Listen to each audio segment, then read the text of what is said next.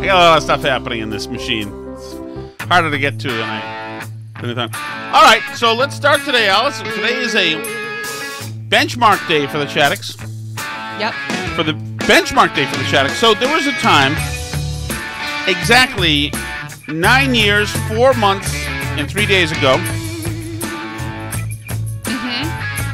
where one Alice Magnolia Shattuck pushed her betrothed, shoved him across the room. We lived in Melrose. I went flying onto my back. I broke my back. I slipped discs, and that was physical violence. And that told me that I had gotten myself into something that maybe I wasn't ready for. Now, fast forward to today. For the first time ever,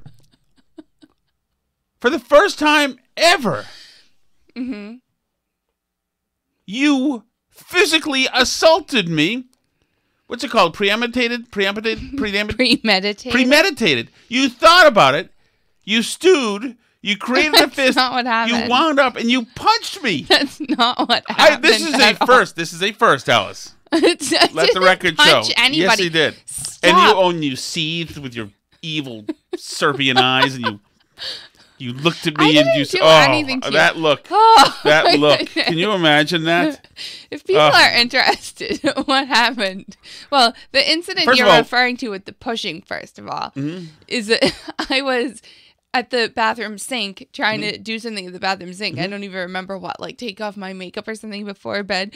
And you came and attempted to grab me and accost me, so I pushed you away from me. It's called foreplay, mon dear. Well, I rejected it. Well, apparently, yeah.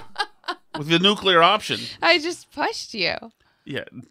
I mean, you shoved me across the room. Was alcohol a factor in your balance, would we say? Was it a factor in your assault and rage? No, I just pushed you back from me, and you. And if I was drunkenly temporarily, if I was temporarily disabled, then I think that means that I shouldn't have been a target. But you sought me out as a target. So today in the car, I was sitting there sipping my drink in the car next to you, and you smacked me in the face out of nowhere, pushing the drink into my face and getting it all over my face. Yes. This is what happened. Ladies and gentlemen of the jury, and I believe that this will, right here, I can rest my case.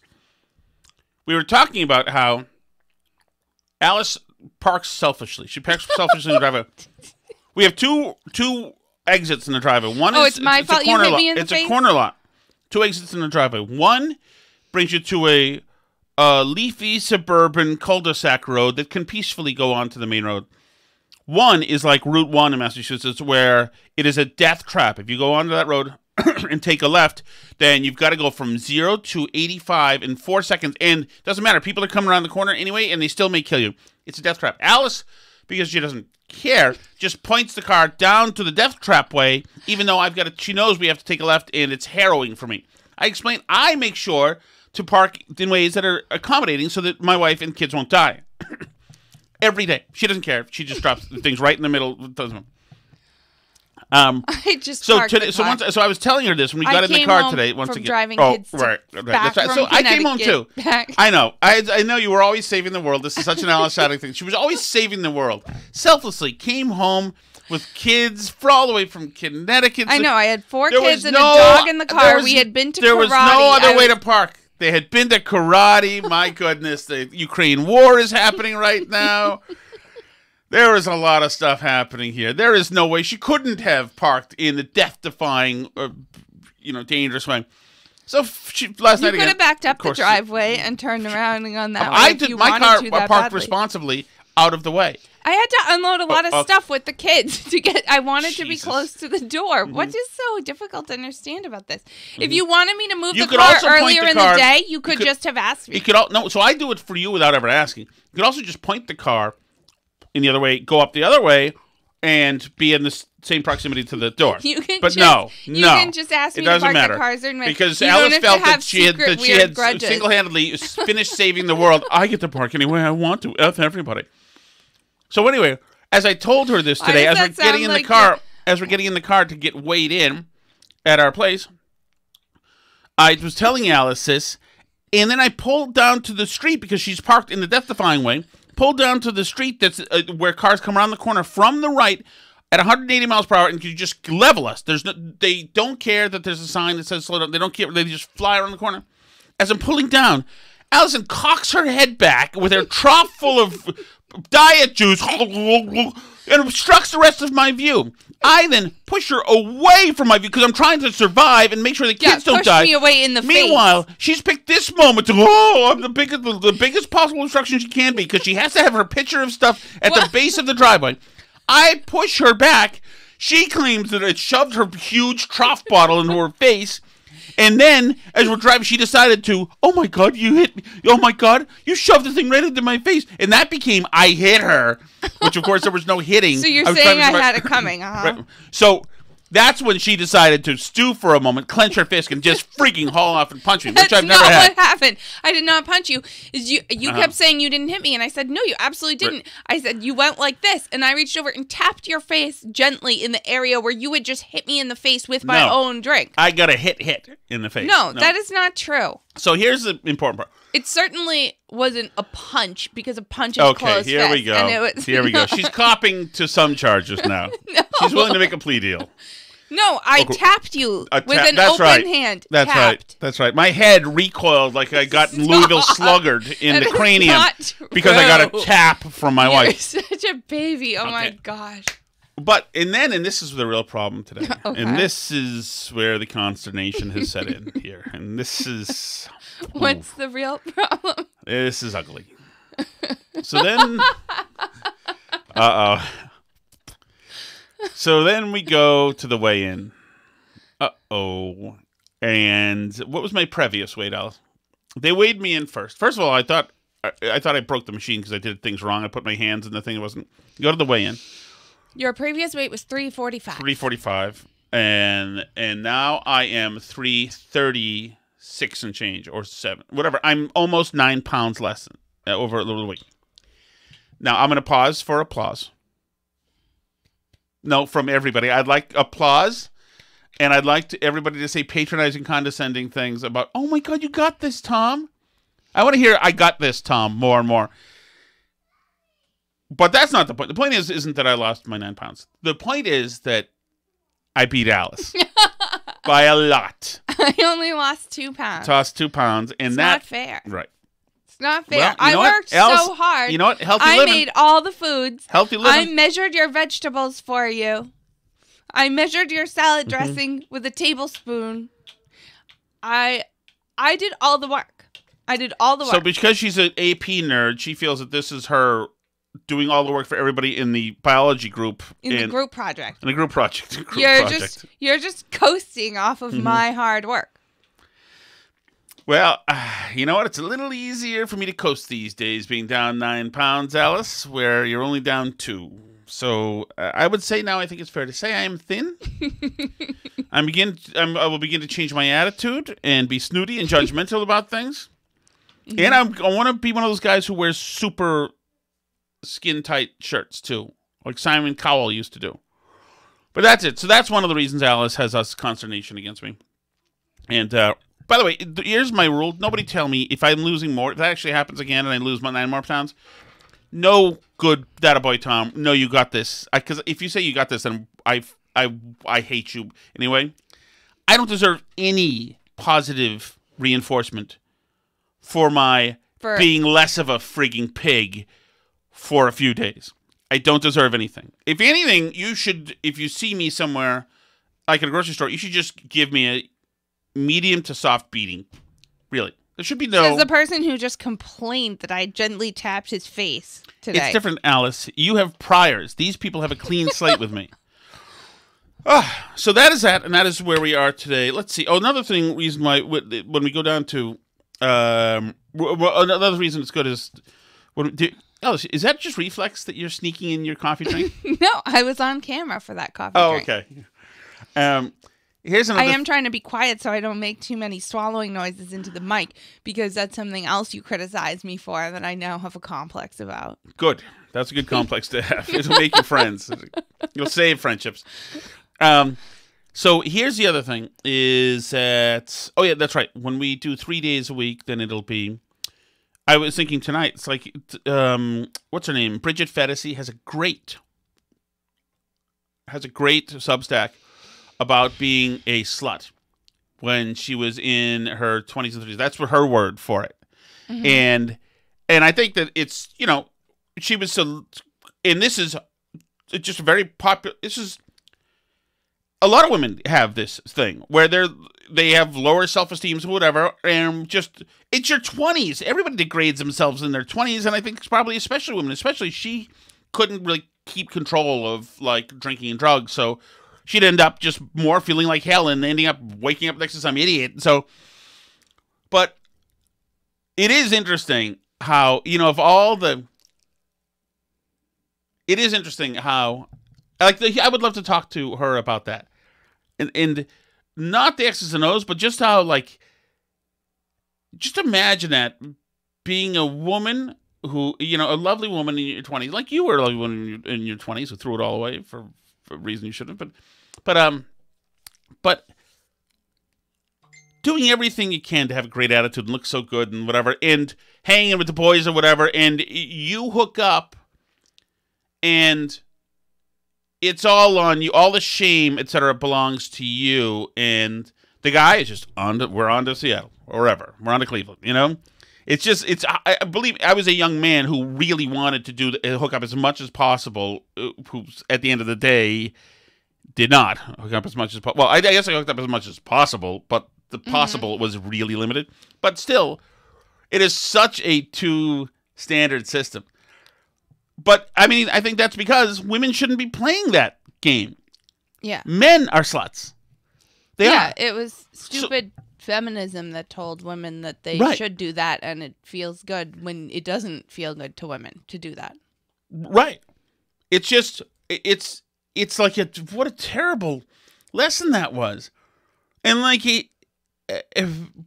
I know that it's just people in my generation and older as well, needlessly went through this, like, routine of just being underserved by guys, etc. It's like, man, and it doesn't take much. I mean, it's, I don't know. I don't want to act like I'm coming off like Alan Alda or something. I just think that, and you really were, like, as a young guy in groups, you really would think less of the girl who was with everybody, even if she was awesome. Right. Even if she was awesome, with the best personality, and beautiful, etc. Well, guys tell this lie that feminism has embraced, that guys will like you if you hook up with them. And actually, the truth is the opposite. Of course, guys will love the hookup. They'll love your physicality as it's happening.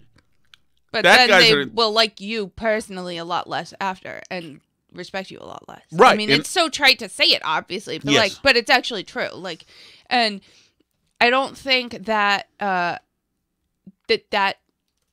great important truth of life is told to young women enough post the sexual revolution.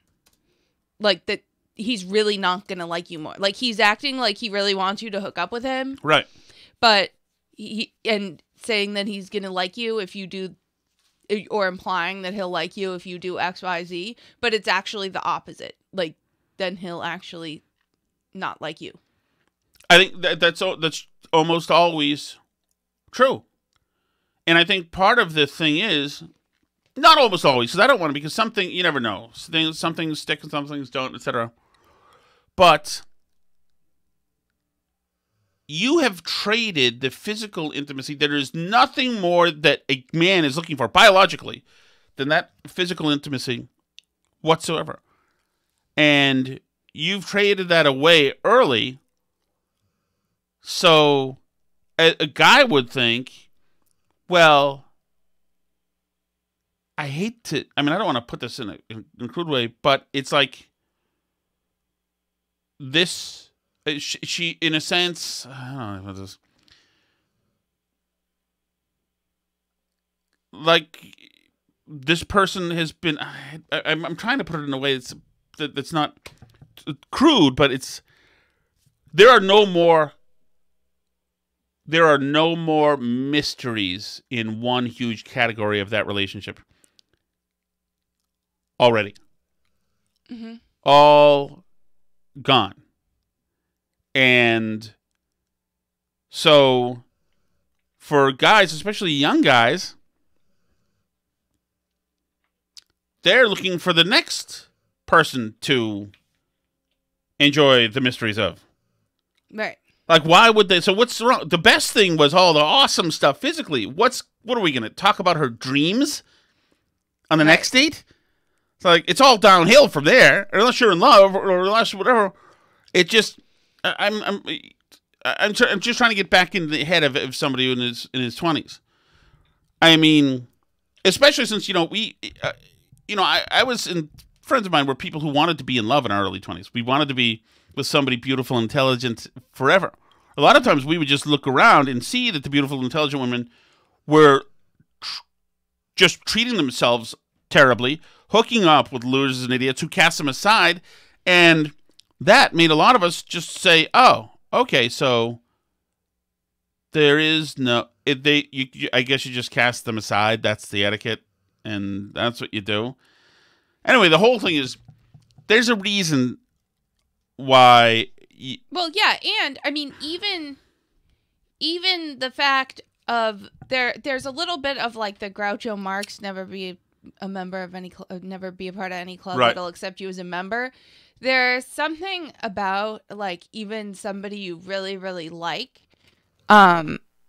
actually, acquiescing, that I think even though men think that that's what they really want, like I think at some level men do think that, but I think that what's happening with my noise? I hear it, Alice. Okay.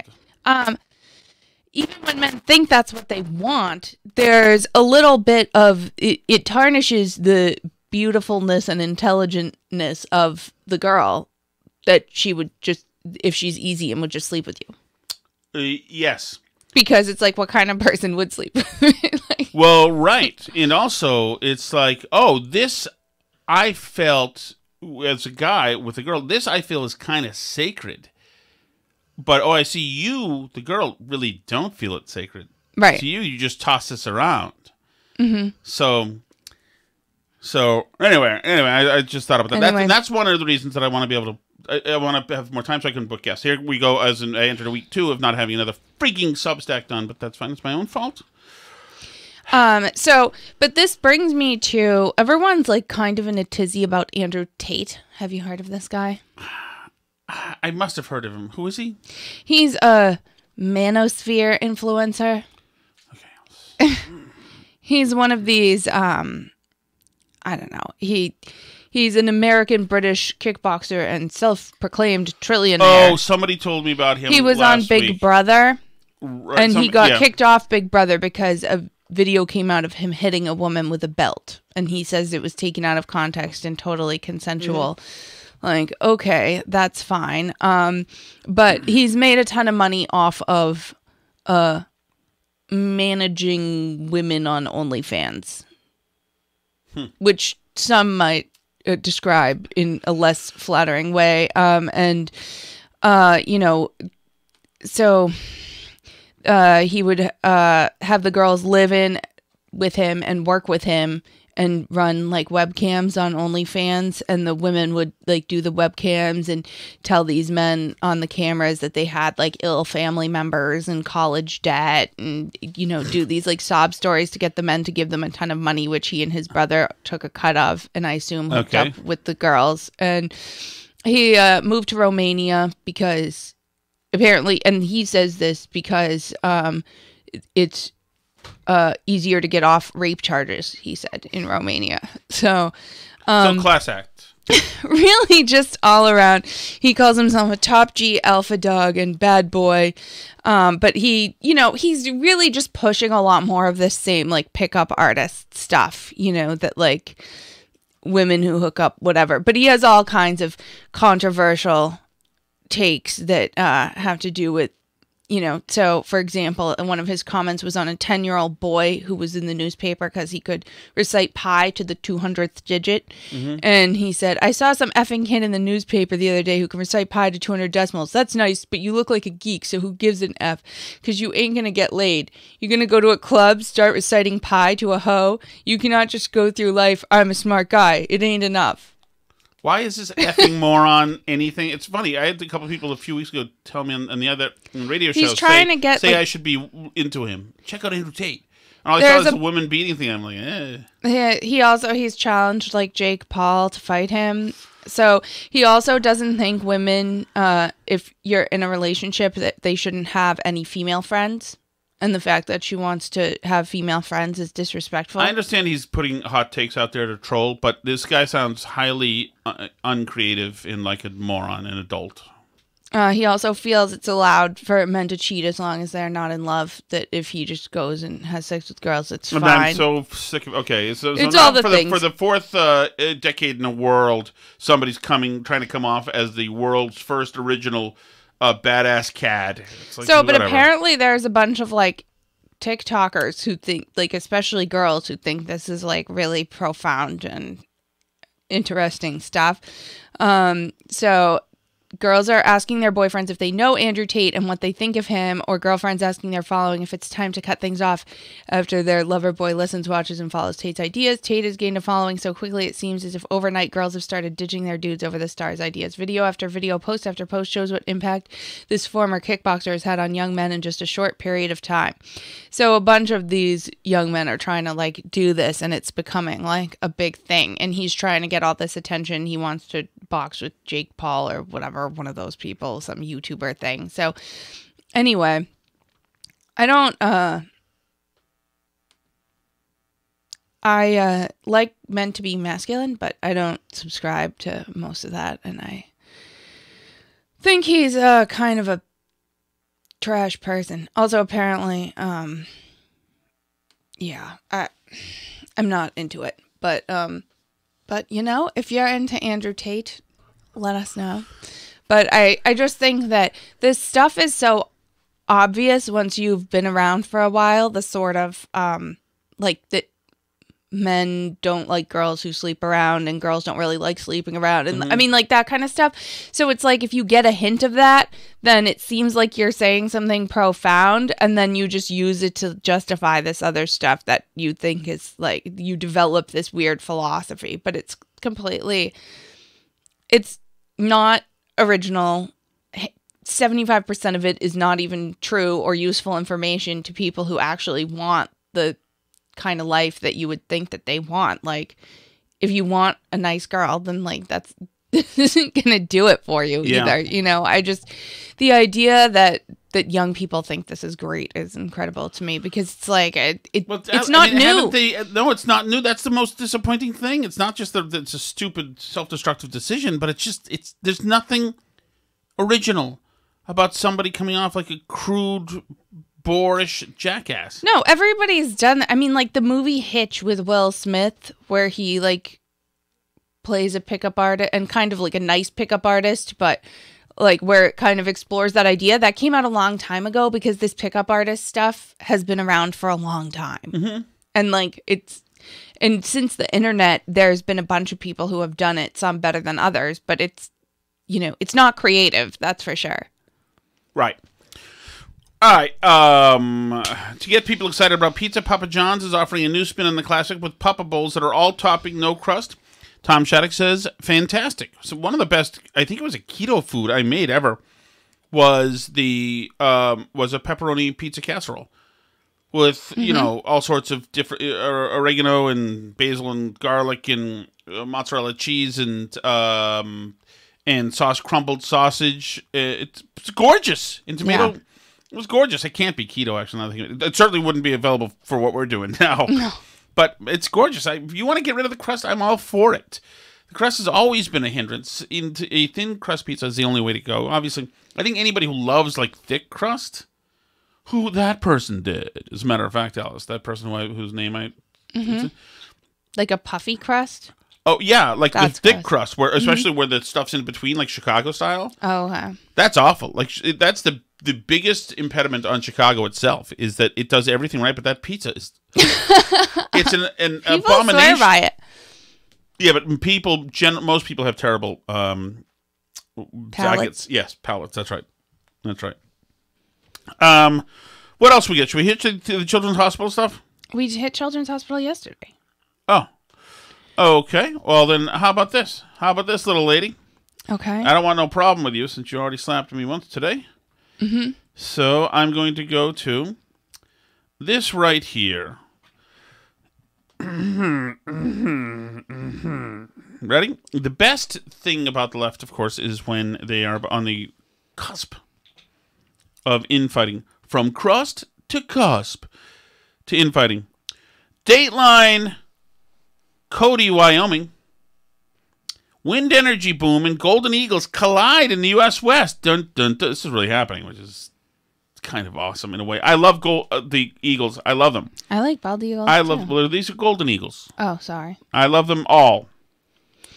Dateline, Cody, Wyoming. The rush to build wind farms to combat climate change is colliding with preservation of one of the U.S. West's most spectacular predators, the golden eagle, as the species teeters on the edge of decline. Uh-oh. Ground zero in the conflict is Wyoming, a stronghold for eagles that soar on 7-foot wings and a favored location for wind farms. As wind turbines proliferate, scientists say deaths from collisions could drive down golden eagle numbers considered stable at best. Yet climate change looms as a potentially greater threat. Uh-oh. Conflicted. Rising temperatures are projected to reduce golden eagle breeding ranges by more than 40% later this century, according to a National Audubon Society analysis. What a vicious cycle! Yeah, maybe just don't kill them in the wind turbines, and let's see what happens with their territory. No, you don't understand, Alice. The rising temperatures are projected. Mm-hmm. When were the polar bears supposed to not have a home anymore? You know what's not projected, Alice? Is the huge turbines slicing the eagles in half. That's not projected. That's happening. Yeah, so that's what I mean. Like, let's start with the problem that we have right now, and then we'll deal with the projected problem down the road. Listen to this horse. Listen to you. You have to be in the left to deal with this. Yet climate change looms as a potentially greater threat.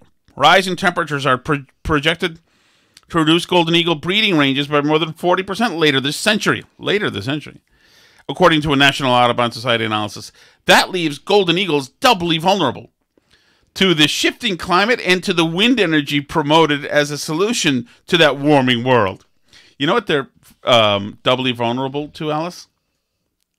More wind turbines? No, meddling psychotic progressives. If we just left this crap alone, then the eagles could fly and do eagle stuff and it'd be fun. We have some of the best golden eagle populations in Wyoming, but it doesn't mean the population is not at risk, said Brian Bedrosian, conservative director at the Teton Raptor Center in Wilson, Wyoming. As we increase wind development across the U.S., that risk is increasing. Turbine blades, hundreds of feet long, are among a myriad of threats to golden eagles, which are routinely shot, poisoned by lead, hit by vehicles, and electrocuted on power lines. The tenuous position of the golden eagles contrasts with the conservation success of their avian cousins, bald eagles, whose number has quadrupled since 2009. But here's a little movie that comes with this. I saw this guy earlier today. Wind energy, golden eagles collide in the West. Is he not going to talk? He'll talk. Here we go. Of it. We don't want to wait until the species is endangered.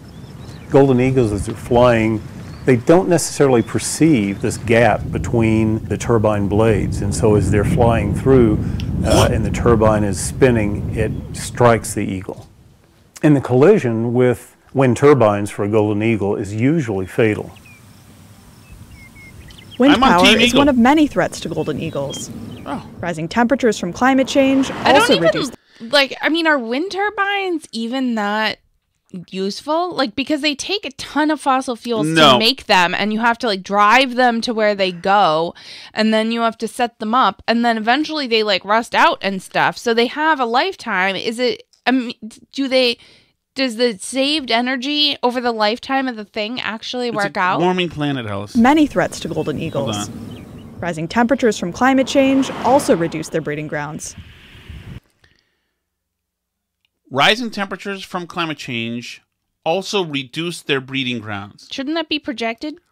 Well, but I would like to know. So it reduces their breeding grounds? So rising temperatures are doing what to the golden eagle population? Nothing right now. Right. Since wind energy is one of the most promoted solutions to climate change, it gets complicated. Bet it does. You created this complicated world when you decided that we could, by having big windmills in the air, that we could change the climate. And we don't know that that's true. In fact, it seems like it would be bizarre if that were true. I mean, yes, that's the problem, right? Is like we think that if we tinker enough at the edges of what we do that we can solve every problem. But the truth is that we're like really, really bad at fixing things in nature. I mean, we're even pretty bad at fixing things if you look at stuff like the government does, where, you know, the government tries to incentivize certain behaviors and stuff, that the government is like really, really bad at getting people to do what it wants them to do and at projecting how its policies are going to actually impact people and play out in real life. The government is terrible at this kind of tinkering. And that's with human beings who are like way more predictable than nature, which is, you know, wild and uncontrolled, and we don't know how all the things work and fit together at all. I mean, at least human beings, we like sort of know how other human beings' minds work.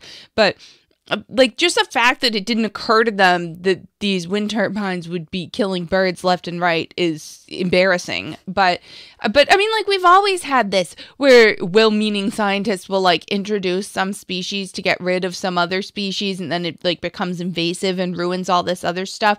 Like the ecosystem is a very delicate balance, right? And like everything we do messes it up. And it's like one of those things where it's like the more you screw around with it trying to fix what you've done so far, the more you mess it up. So maybe you should just take a back seat and leave it alone and just try and like, you know, plant nice trees and stuff and leave the meddling with the nature alone, because we always make things worse. It's like a law of nature. Whenever we screw around with it, we always make it worse. We just don't have it in us to make anything better by our own really smart devices. Correct. Dateline Columbus, Ohio, Alice. Mm-hmm. Hold on. Let's see if I get right to this. All right. Hold on. Ready? You know, I was scared at first, but then again, I wasn't very surprised. A fork and a side of marijuana. One man found more than he ordered at the bottom of his bag, delivered by a DoorDash driver. Did this start with the driver, or did this start in the restaurant that I ordered it from?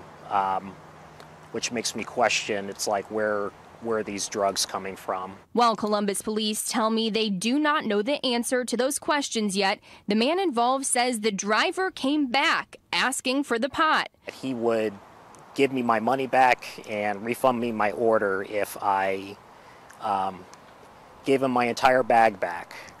Let me guess. Because he claimed that there was medicine in the bag for his friend that was to be used for medical reasons. And what'd you tell him? I told him, no, sir, I can't give it back. After the driver left, he called police and submitted a complaint to DoorDash. DoorDash sent him this email saying, quote, "We do not condone this type of action and have therefore taken this step in removing them from our platform. This Dasher will no longer be able to deliver future orders." But it's scary because I'm a healthcare worker and I see how this affects people every day. I even had a close friend whose nephew actually passed away due to smoking some marijuana that was laced by fentanyl. And he worries what could have happened if this order ended up in the wrong hands. I think about little kids. I have a nephew. I think about my coworkers, his granddaughters and grandsons. Now he's feeling hesitant about ordering dinner to be delivered again. I really feel like I question everything now. And I just want certain companies like DoorDash or Grubhub or others, I just want to question, you know, what kind of background checks they're taking for their employees, and do they really know the people who are working for them? All right, Alice, how would you categorize this fellow? A rat?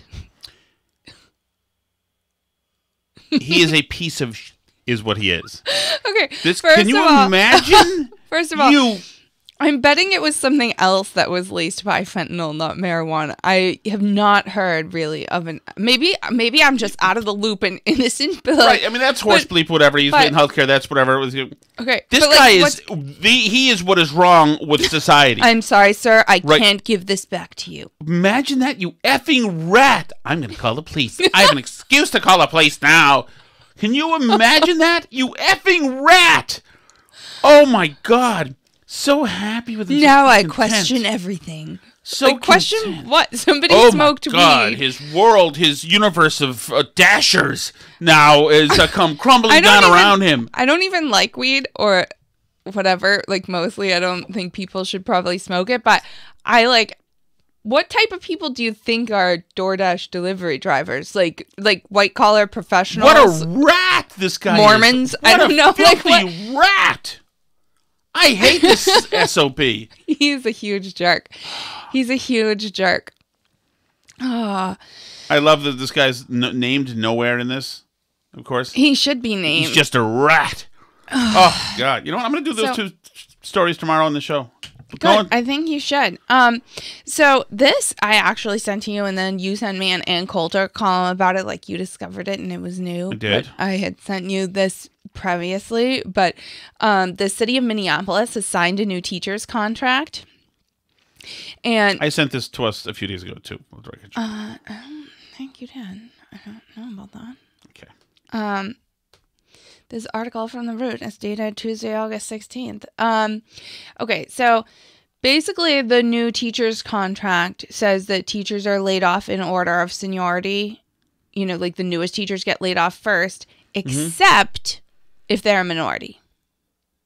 In which case, they get a get out of jail free card to not be laid off in order of seniority. So... I mean, obviously this is just only a matter of time until a white teacher gets laid off who wouldn't have been next in line if it weren't for this policy, who's going to take it to the courts and win because you can't fire people based on race in the United States of America. That's just not allowed. And it seems clear that if you wouldn't have been fired if you were a person of color, then it's obviously a firing based on race. It clearly is. But, I mean... So I think it's going to end up in the courts sooner or later, but The Root had this piece about it that was saying that this is a good thing because more teachers of color in the past have been laid off in the Minneapolis public schools when they just do it in order of seniority, which is believable to me because probably more of the older teachers are white and more of the newer teachers are people of color, right? Sure. So, which is why we shouldn't lay teachers off in order of seniority anyway. We should lay them off in order of how bad teachers they are. Right. Like, but the whole system is stupid anyway. Do it by race. That's great. So I don't think that's going to hold up in court in the long term. I just have a feeling. Are we going to do... I think it's wonderful. Are we going to do any chat or are we going to do our Patreon bonus show today? We're going to do a little bit of chat right now. Then we have to get right over to Patreon, and I wish we had more time, but we just don't have all that much time. I'm sorry about that. We're trying to get more time. We're working on it. All right, Allison, here we go. Rub oil on me. Jesus Lord. Sick bastard. That is not true. That is nobody I know. Hey guys, it's Danny. Hey, Danny. I just got back from a trip out west. Nice. To Napa, California. Not quite Redwood City, but I did see a few vodka trees out there. Here we go. Interesting that Alice was mentioning how many masks she saw in Connecticut. They were obviously everywhere in Northern California, especially closer to San Francisco. But at one point I was getting in an Uber with two of my colleagues, and the Uber driver was masked up, no problem. But my two colleagues get in the back seat, no mask. I get in the front seat, no mask. And the Uber driver turns to me and says, "You need to have a mask to sit in the front seat." And I said, "Well, what about the people in the back seat that are, one of them sitting right behind you?" He said, "No, they don't need one." I said, "Well, all right. Do you have a mask I can wear?" Not really wanting to argue. And he said, "No, get out of my Uber." So beautiful. They're obviously following the science out there in wine country. Oh, my God. That's science. Oh, what a POS. COVID only goes left to right. It doesn't go forward out of your mouth. I get the feeling that guy called the cops on his dasher just days before because they left some weed in his order. Hey, Tom and Alice, I didn't know if you ever noticed the show A League of Their Own. It's I guess it's kind of sort of based on the film with Madonna. I don't know. I don't remember any lesbian acts in a church going on in it. But yeah, there's two characters that are lesbians in it. While their husbands are fighting in the war, they're just lesing out. So it was just like, okay, wow, Hollywood, you're like really getting pretty desperate here. All right, very typical. Bye. Very typical wife activity during the war, whatever it took. Yeah, right? I mean, so this is interesting, and I appreciate the call, Justin, because we had talked about previously. Our daughter's really into softball, into like letting her watch the Madonna movie, A League of Their Own, and I had noticed that there was this new show of it out. I think it's like on Amazon or something.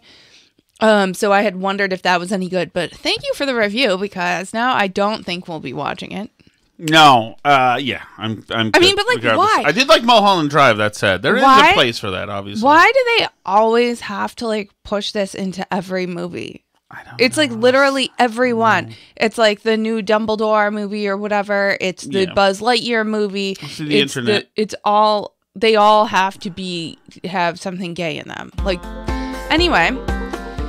That's it for today. We are going to do our extra Patreon show now. Maybe Tom will let me talk about Liz Cheney, even though I know he doesn't want to talk about it. We'll see what we talk about over on Patreon. And you can always find all our free shows at burnbarrelpodcast.com. That's also where you can leave us a chat message. There's a red button that you can use to record, and you can talk to us on Twitter at burnbarrelpod and facebook.com/burnbarrelpodcast.